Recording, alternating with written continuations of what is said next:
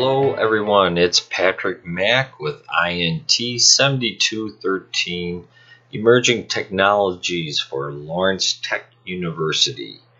I am back here again giving you the latest, greatest updates here for the class. We'll start off basically talking about what I would like you to do in terms of being ready to post your evaluation surveys. You should have received an email from me coming to your email address that you gave for the ltu.edu address. So that's done through Google Forms survey. And then also this week you will tackle architecture of participation. That's in our Web 2.0 book.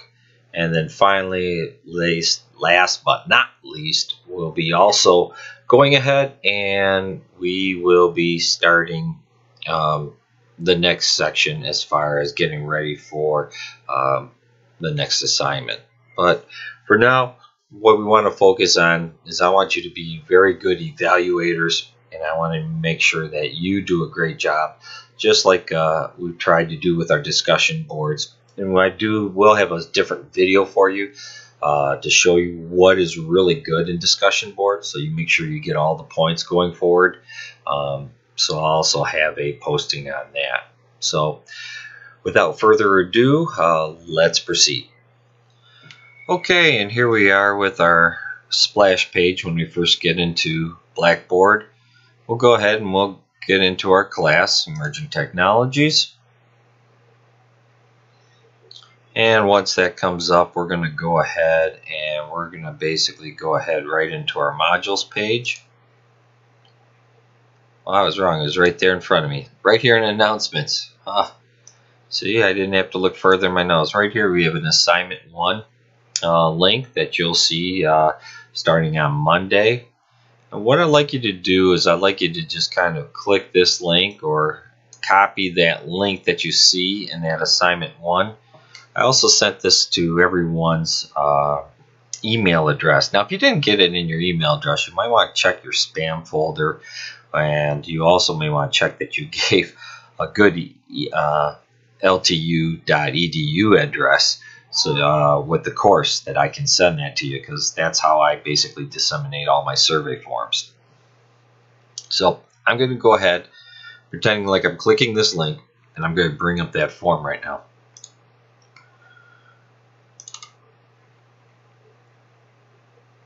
This is what the form should look like once you get it onto your screen.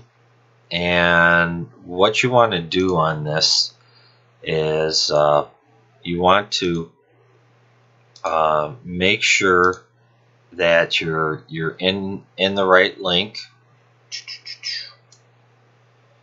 And what I got to do right here real quick is I want to make sure that this is in preview mode. Alright. This is how it's really going to look for you. And as you can see, I come in here, I'm going to see a nice screen. I gave you a listing of people that you are to survey. You'll come right here, you'll hit the drop down, and you'll pick a name under the drop down. What was the name of their emerging technology that they presented for their video project? So video tech, whatever video. I'm just going to make something for Avatari real quick here. Project 1. Alright. You would have a URL address that I could basically put in right here. So I'll go ahead, type in that URL address that Avatari basically, or any student basically, put as far as where they recorded their URL address. And here you'll go right down, you'll start answering the questions. Now notice in this section it says this page of performance metrics related to how well the student was able to present with the thing. I'm going to rate his overview background technology. We'll say that Avatari did a great job on this. And I'm going to explain why. You know, I don't want to just give them a 5 just because. I want to say Avatari went into great depth and fully developed this section, especially with, and then right through here, you want to give a specific example of what it was that the student did really well and that really helped you to give them a full outstanding credit. Same thing goes if you didn't give that student full credit. Edmontorian went into some depth, and I'll say here, but could have gone into more detail on, and then what you want to do is from the work that you want to give the example of what it was that the student could have provided further examples, research, insight.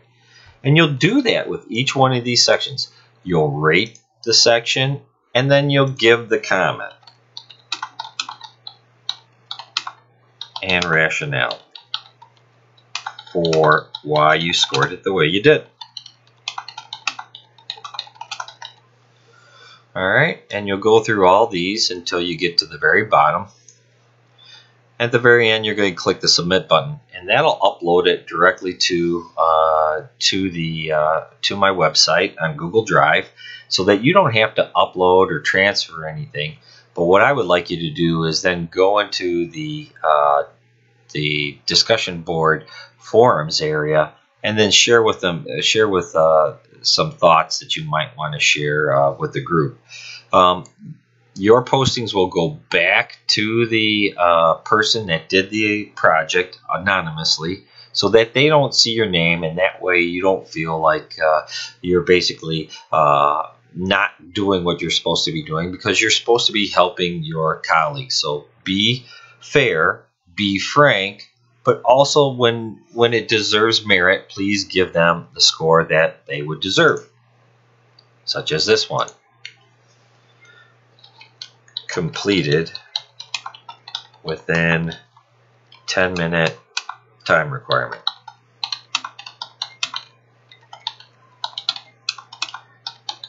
Great job. It's always nice to hear when you're doing a great job. And then hit the button and you'll be all done. If for some reason you don't fill things in, it'll warn you what you didn't fill in, and also make sure that you work your spelling along the way. Alright, that's what we got for, you're going to do 5 of these worth 5 points each. If you don't fill them out all the way, you'll see that in your scores for your evaluation. And these will get harder as we progress. Alright, if you have any questions, please post it on the discussion board forum with the questions area to the instructor, and either myself or other students can chime in on how to help. Good luck.